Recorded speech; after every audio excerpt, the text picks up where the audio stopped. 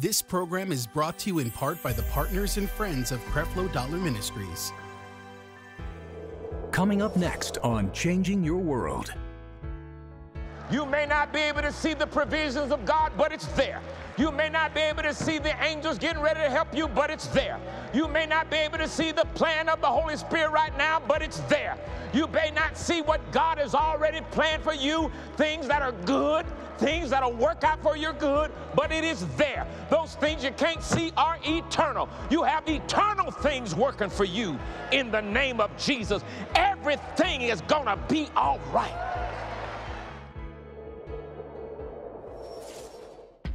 Download and stay connected with the Changing Your World podcast with Creflo Dollar. Keep the Word of God at the forefront of your mind with these powerful and uplifting messages. With each message that you download and stream, you gain revelation of the fullness of God's grace. The Changing Your World podcast brings you life-changing wisdom right at your fingertips, no matter where you are. Subscribe today on Apple Podcast, Spotify, or your preferred podcast platform. This is your world, so let's vow to make it a better place. Let every heart that needs to know your love is here to stay. Oh, it's time we live a new life. Oh, let us love shine bright in you. We're saved by His grace, so we embrace your love today. We are changed.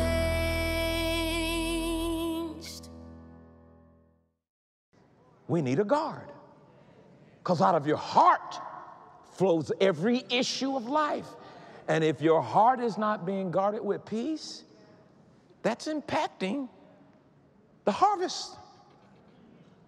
The harvest. I guarantee you. You go look at your harvestless life, and you will notice you also have a peaceless life. No, it's everything. That's why Jesus said, peace I leave you. Then he said, my peace. Jesus' peace can keep you emotionally stable when you're going through a rough time. That's why it's his peace. Peace that you don't even understand. Why am I not going crazy? Why am I not losing it? Why didn't I blow my brains out? Why? Because Jesus' peace prevents that from happening. Say out loud, I have Jesus' peace. Not the peace that comes from the world. The peace that comes from the world is conditional peace. The conditions need to be right for you to have peace. But Jesus' peace is not based on the condition. Glory be to God. Glory be to God. Hallelujah. Look at Psalms chapter 4 and verse 8 in the NLT. Psalms 4 and 8 in the NLT. Psalms 4 and 8 NLT. He says, in peace I will lie down and sleep. For you alone, O Lord, will keep me safe. Isaiah 26:3 in NLT. In peace I will lie down and sleep. Somebody says, I need to take a sleeping pill. No, you just need to get in peace. Get in peace. You know you don't sleep good when you're not in peace. Verse 3, you will keep him in perfect peace. All right, how do I get that peace? All who trust in him, all whose thoughts are fixed on you. See, when you're not in peace, your thoughts are fixed on the issue of problems. We got to practice fixing our thoughts on him.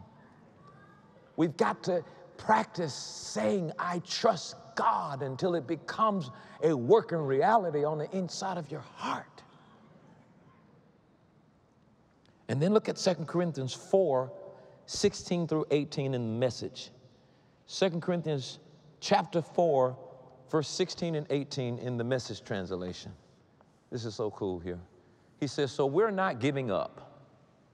We're not giving up. Say it. Say, I'm not giving up. Don't raise your hands. How many of you ever felt like giving up? Don't raise your hands. That's the first thing I said. Don't raise your hands.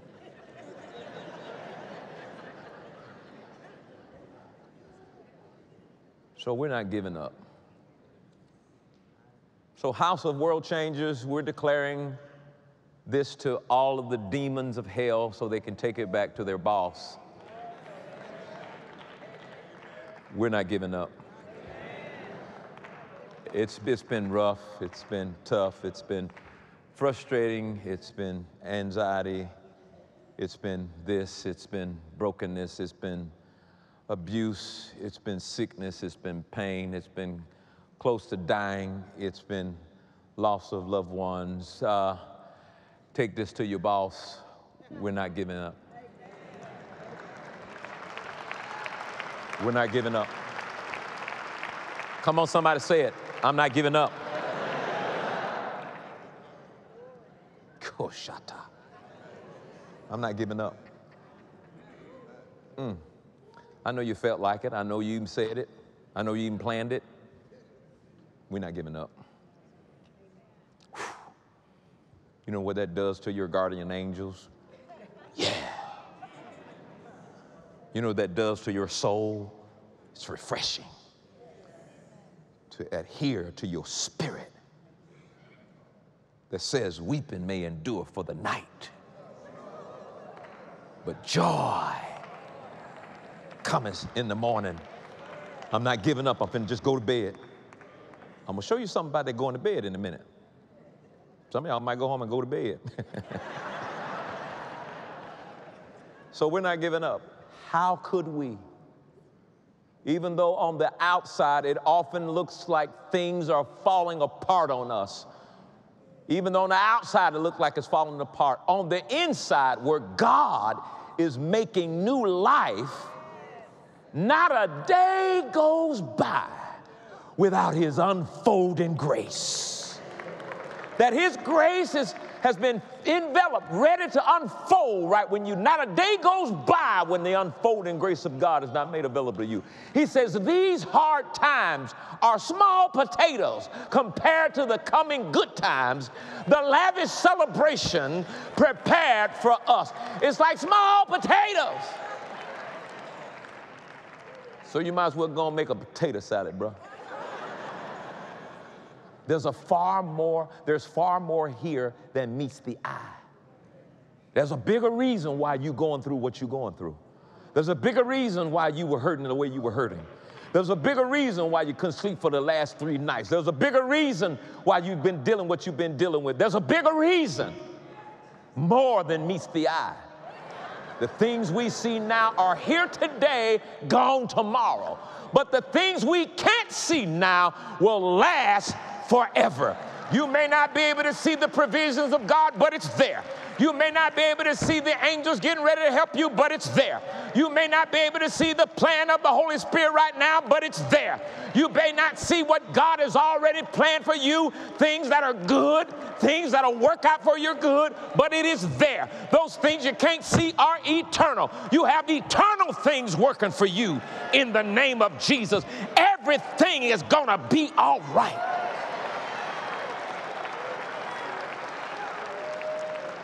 We're not going to quit.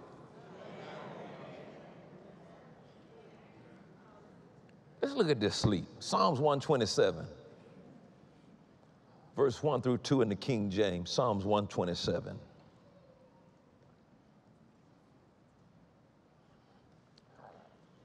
Except the Lord build the house, they labor in vain that build it, because it's going to fall down one day.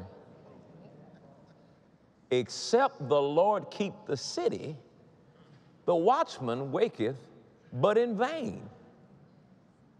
It is vain for you to rise up early and to sit up late at night, to eat the bread of sorrows. Nobody knows the trouble I've seen. Remind me of the line on the Wizard of Oz. I'm the king of the forest.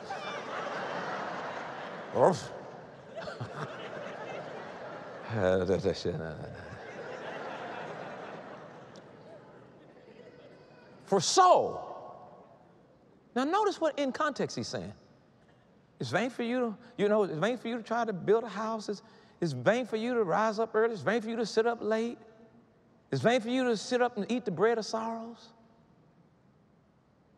For so, for all that, he giveth his beloved what? So sleep may be God's plan for giving us the help he cannot give us while we awake.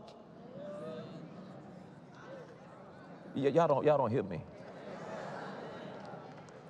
God is about to do more when you sleep than you are when you awake. It's no longer just sleeping because you're tired. But I see it, but I don't know how to say it unless you tell me how to say it. The dream realm somehow can cross the barrier of the spirit realm. And what he couldn't give you while you were fully awake in your natural self, when you dismissed that natural self and went to sleep, he was able to slip something in from the spirit concerning your journey or will of God for your life.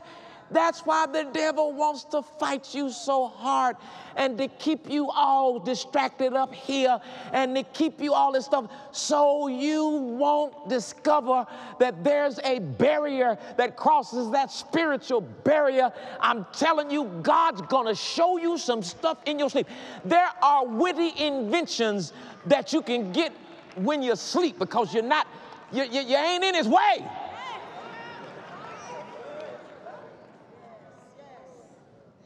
You're going to see some stuff. You're going to know some stuff that you didn't have in your brain. Do you know how many inventions came forward by people that didn't have no idea what they were doing, but they saw it while they were asleep? You know how many discoveries, how many cures, how many amazing ideas that happened while people were asleep? I'm going to sleep tonight. The very answer you need for the problem while you're awake can be taken care of when you sleep. And you look at that pillow and you say, when my head hits the pillow, it's going to hit the pillow in peace, and my sleep is going to be sweet. And it's almost when you go to sleep, it's like heaven say, good. Now,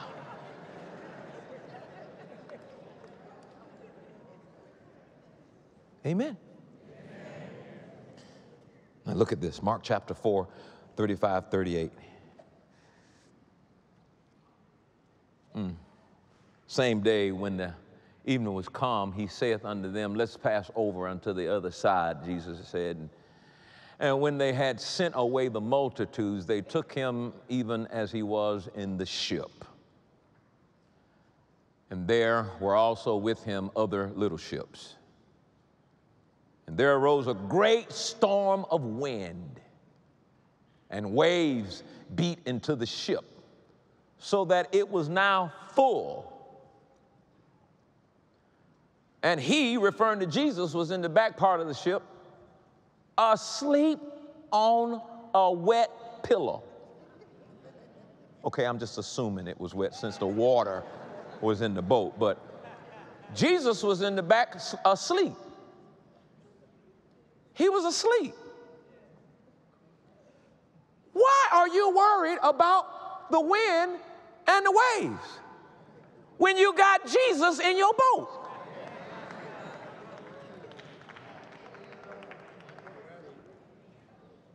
You got him living on the inside of you, walking with you every day, and you're worried about the storms of life when Jesus is in your boat.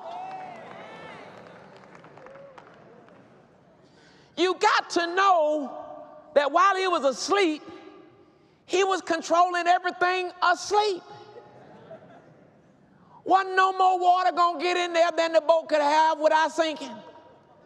And if it was going to sink, they'd have still been all right. He'd allow for them to breathe underwater like a fish. You got Jesus in the boat. Why are you worried about the water and the wind when Jesus is in the boat? Why are you worried about your life when Jesus is in the boat? Why are you worried about how the bill's going to be paid when Jesus is in the boat? Why are you worried about your children when Jesus is in the boat? And this is what people do who don't understand the power of Jesus being in the boat. They woke him up. More powerful asleep. They woke him up. Check him out. And they said, Master. Now, it wasn't this pretty when they woke him up because they had anxiety now. Because they're tripping out. Dude, he sleep. Don't he feel all of this? Master. I'm going to kind of say it like College Paul. Don't you even care we about to die? How did it go there? How are you now questioning his care? Because when you question God's care, fear is going to come in on the inside of you. When you don't trust that God can take care of you, you're scared to give. Because you don't trust he can take care of you. You keep making all these excuses.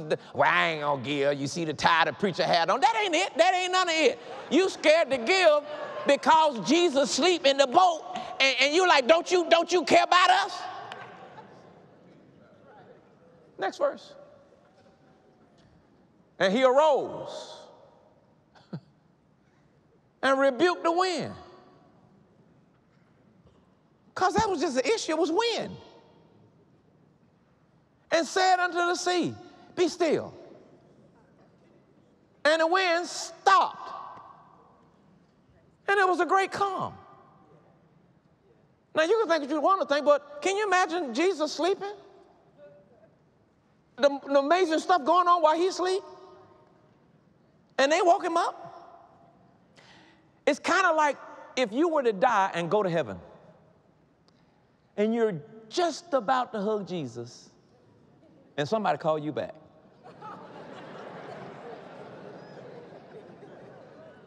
You say, now the Lord gonna have to forgive me, because I'm finna cuss all y'all out. Because I ain't paid my rent. Now you done called me back here, and I got to figure out where I'm gonna get where I'm gonna get the rent money from. I was in the arm of Jesus.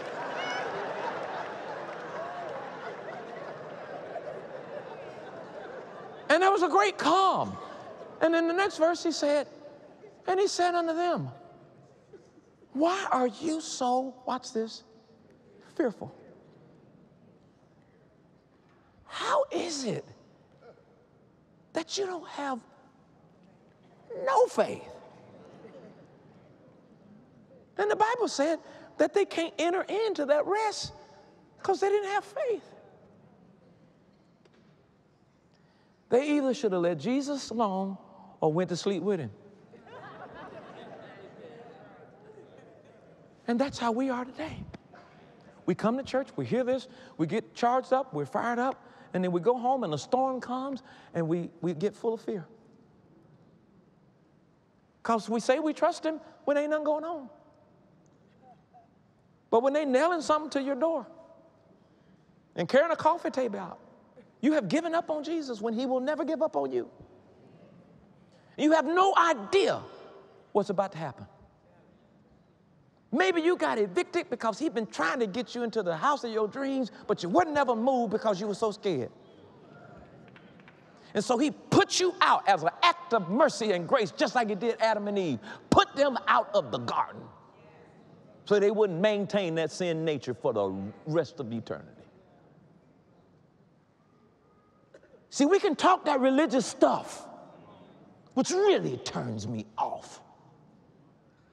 Because there's always the question, do you mean it? Oh, I'm going to enter into the rest. Well, it's easy to rest when there's no storms.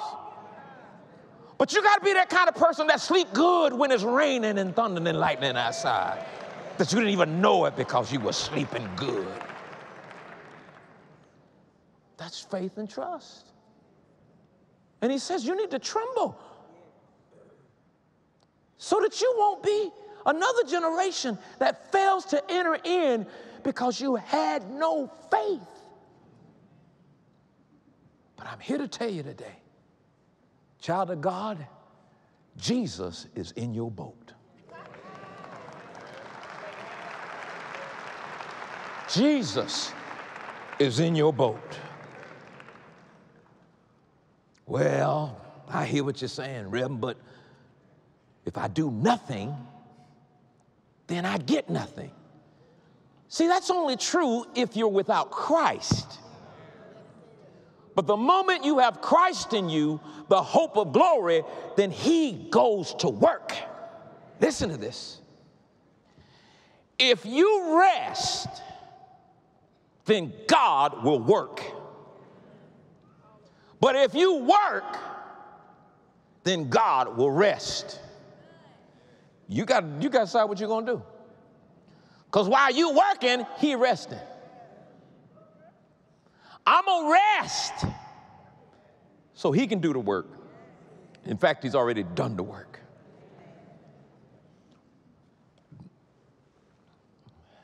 Can I have 2 minutes? John 5:17, King James. John 14:10, King James. Galatians 2:20, NLT. And I'm done. John 5:17, but Jesus answered them, my Father worketh, hitherto I work. He's working. John 14:10, believest thou not that I am in the Father, and the Father in me? The words that I speak unto you, I speak not of myself, but the Father that dwelleth in me, he doeth the works. Galatians 2:20 in NLT, and as a result of this, that he's working, my old self has been crucified with Christ. It is no longer I who live, but Christ lives in me. So I live in this earthly body by trusting in the Son of God who loved me and gave himself for me. Closing statement. I now believe this. I'm not living for God. God is living for me.